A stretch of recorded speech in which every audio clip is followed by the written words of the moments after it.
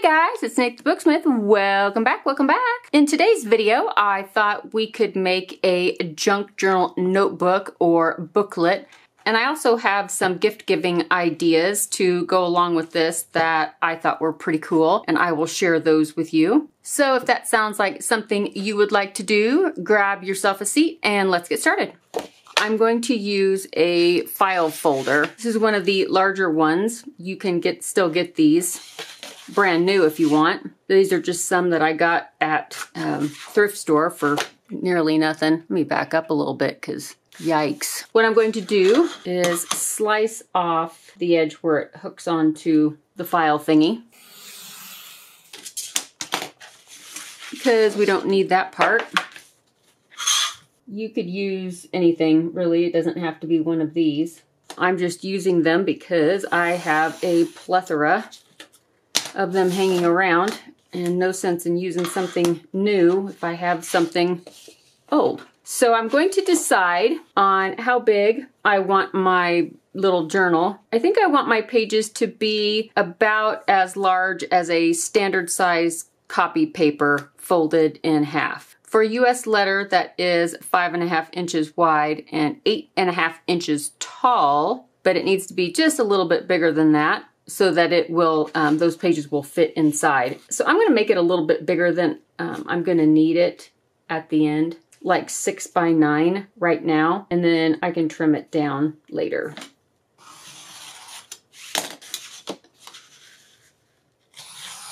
I will set this aside and we'll work on the pages. I have a stack of tea-stained paper. Doesn't have to be tea-stained. It can be regular copy paper, be anything you want. It could be construction paper, anything. But I have this pile of stuff, so that's what I'm gonna use. I will just grab out a few things.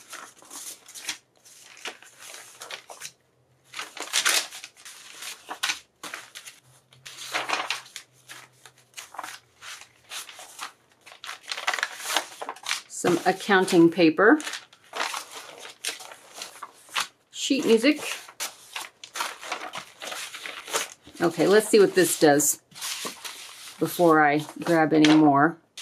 Doesn't really have to be any rhyme or reason to it. I don't want too many blank pages next to blank pages or ledger pages next to ledger pages. I want everything to be a smattering of this here and there. So what I'm going to do, I'm just going to fold everything in half, but just barely give it a little bit of a crease in the middle. It's not to give it a real stiff crease, but just so that everything will stack together well.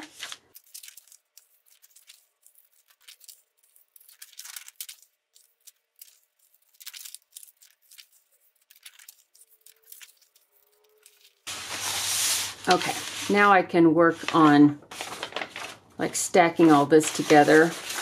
And of course, none of these little booklets need to be made up of random pages like this. They can all be just regular copy paper as well.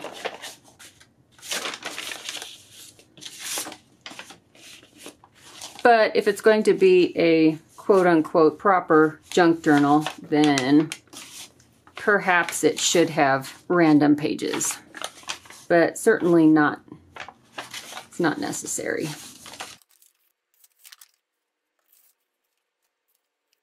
I think that'll be plenty. All right. I'm going to take my ruler and I'm going to put it along the edge of, this is a regular copy paper, so I can see the bottom edge of that. And so I'm going to just line that up.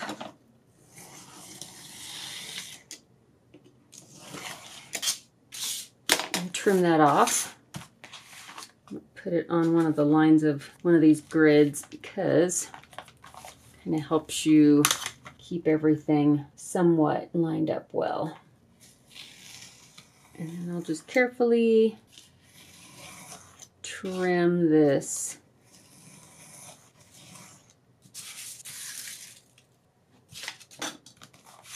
All right, so there is our height. Now, as far as our width goes, I cut this to be 6 inches wide, so it can handle quite a bit if I wanted to even leave it that width. And if I did want to leave it that width, then I would want to slice everything inside of here down to be just shy of 6 inches. I'm going to try not to make this video to be too horrifically long. I know, famous last words, right?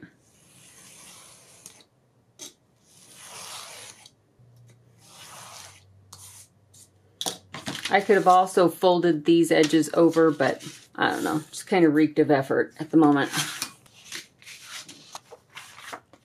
And that will fit inside there just fine. Now I just need to trim the cover down, and I want the cover to be just barely taller than the pages. So I don't know, maybe 2, maybe 3 millimeters on top and then the bottom. So that can either be measured out or marked. If you're the fly by the seat of your pants kind of person like I am. And by leaving the cover a little bit longer, then I don't know, it just kind of helps you have that little bit of leeway, and you don't, hopefully you don't accidentally cut it too short, you know, like your bangs. That day we were having that emotional moment and all of a sudden we needed bangs. Don't do that, by the way. I'm telling your future self not to do that. If you want bangs, have a professional do it. All right, and that should be pretty darn close, and it is. So before I would either sew or glue or staple or whatever it is, however you like to add the pages, I was going to think about the front. And I came across this piece of eco dyed paper that I had done several years ago. And I thought maybe that would look cool on the front. What you think? Does that look cool? Of course, it would need to be sewn on, because of course it does. What I'm going to do is, I'm not going to glue or tape the whole thing, but I was going to just make it stable by putting a couple of pieces of double-sided tape, so that way it doesn't shift on me while I'm sewing it. Might even do one in the middle, just because.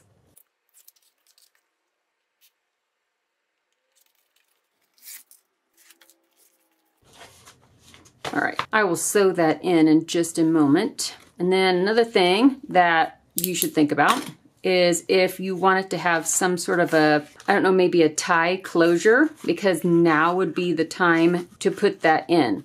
I've got some seam binding. I think either one of these would look all right. No, I like the dark one. So in order to do this, I would just want to measure out enough to where it would stretch through. I'm going to mark where I think is the center. Hold on. This is approximately the center. Now that I marked somewhat of the center line, I fold this ribbon in half, and that will give me approximately where this ribbon needs to be put for a closure.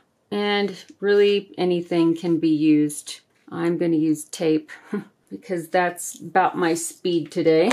I'm just going to add some tape on here, and it'll be just shy of the edges on both sides. There's my center mark that I creased. There's that. I'll kind of close this up and make sure. There we go. Just like that. Now I will tie a knot in these so that they don't ravel. You can either tie a knot, or you can take just some regular white glue and you can dab it on the cut ends, and that will seal up those threads from raveling as well. So whatever floats your boater. And I will go ahead and sew around the edge of this. You of course can put anything here as well as nothing. You could take a piece of designer cardstock if you wanted some kind of something on the front. You could take a book page and put that on the front, or you can just leave it. Another thing you could do is maybe put a little book plate with maybe something behind it, or leave it empty so that if it's a gift, then the person can, I don't know, put their name in it or whatever it is that they would like to put in their book plate. But for the moment, I'm going to go ahead and sew around the edge of this and get it sewn on and get that done. Montage.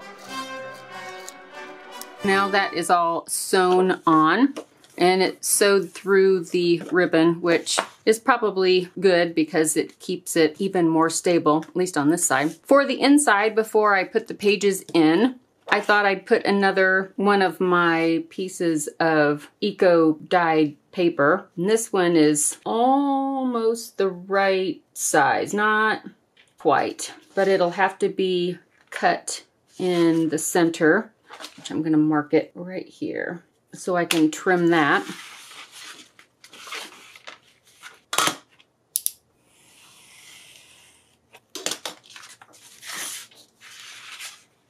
I just want it to miss that crease mark. Let's see if it's an okay size for this side too.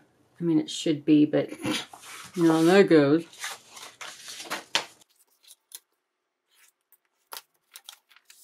Okay. And I think I will go ahead and just tape this in just because I wanna.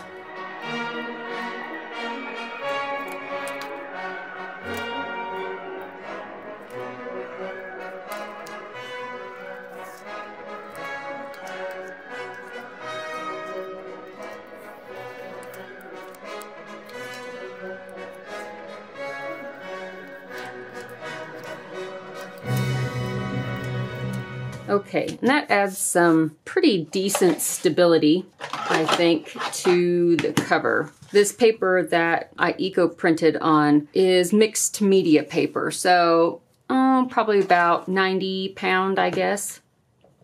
And I think I will round these corners off, obviously. This means that these will have to be rounded. At least the large ones.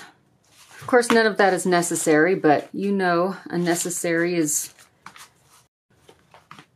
center these somewhat like that.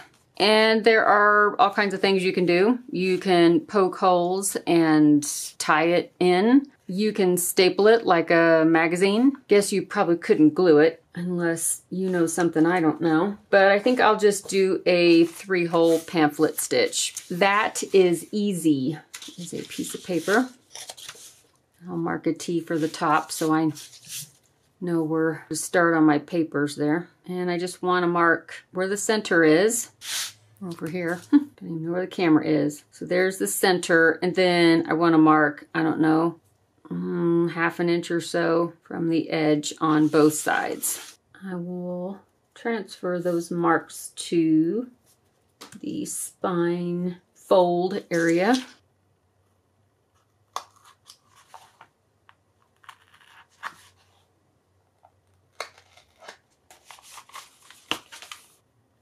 I'm going to line these up and mark those holes. Find the center.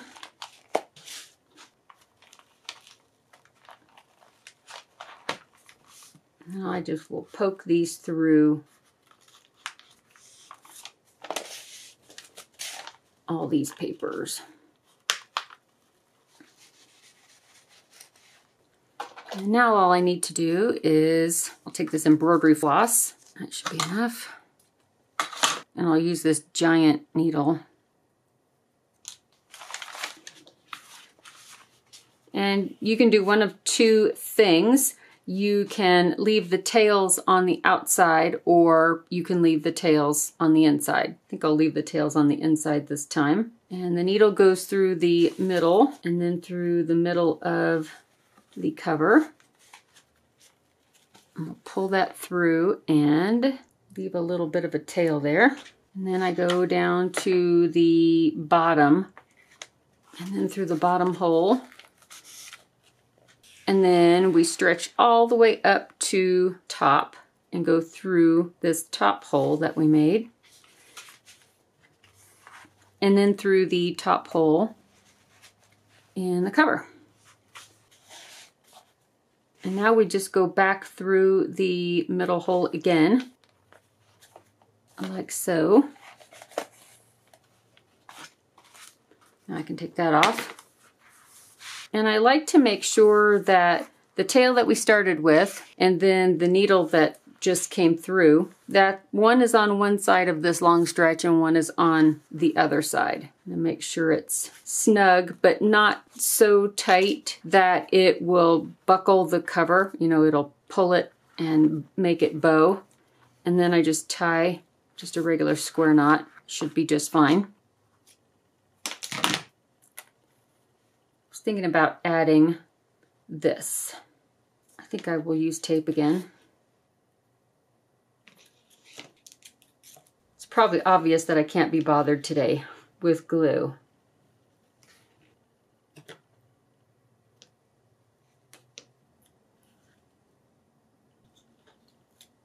I'm going to leave the top open just to do it. I'm going to slip this in here. There we go. That looks pretty cool. As far as decorating on the inside goes, this was my thought process. If this is something you're going to keep for yourself, maybe, but you don't want to decorate it right now, or maybe you're going to be giving it to somebody who doesn't know a whole lot about junk journals or art journaling, what I thought would be really cool would be to send along or to make to go with one of these scrap samplers. And those of you that have been with me for a minute will remember these. I'll leave links down below if you want to look at those videos. Several years ago, I made scrap samplers, and basically all it is just a bundle of random papers, decorative papers that could be used for making pockets, or, you know, in art journaling, sometimes you'll take a piece of a page and incorporate that into your journaling. Whatever it is. Some of them were made with just paper, some of them were made with fabrics, and then some of them were made with like a combination of paper and fabric. So wouldn't it be kind of cool to make a scrap sampler, whether it was with paper or fabric or one of each or a combination, and either send that along to the person that you're gifting it to, or save it for yourself for later. And then that way you don't need to decorate it right this minute, but it would be kind of like ready to go. Some ideas that I thought about was, if you were going to be making it for yourself, you could make 12 of these and have one for each month of the year for next year. And each one would get a scrap sampler that you could have to go with it for later on. Sometimes you want to decorate them as you're journaling in them. You know, that's how art journaling works. You don't decorate them ahead of time. You decorate them as you write, as you go through it, whatever the mood strikes. That's when you add embellishment and additions to your journal. And then what I thought would be kind of cool is, let's say at the end of a year when you have 12 of these all filled up, you could just snip the thread and take the signature out, and then you'd have 12 signatures that you could bind into a big book. And then you'd have like the year in retrospect. You could make your own journal annuals that way and have it all bound together at the end of the year. Then you could reuse the cover if you wanted to for the next year. Just refill it with other paper, whether it's tea-stained paper or white, just regular white paper, whether it's random pages like is in this one, or it's just all plain paper. It doesn't matter. I just thought this might be a neat way if you're going to keep it for yourself to go ahead and get like a bulk of the work done. If you're going to use for monthly journals, make 12 of them. I mean, how long did this one take us? About 30 minutes or so? Even if you just had a day where you could put these together and then have them ready to go for next year. Whether you wanted to take out these signatures and bind them into a bigger book or not, you could decide whenever you wanted to. And then I also thought this would be the perfect way to send to somebody to introduce them to junk journaling or art journaling. You know, maybe this would be their gateway drug. You can be their junk journal pusher. That sounds awful. All right, guys, I hope you enjoyed this little project today, and maybe it sparked a little bit of inspiration of something that you would like to do or a gift that you would like to make. I have a craft time mystery in mind, so I'm working on that. But I hope everybody is having an excellent week, and I will see you all really, really soon in the next video. Bye, guys.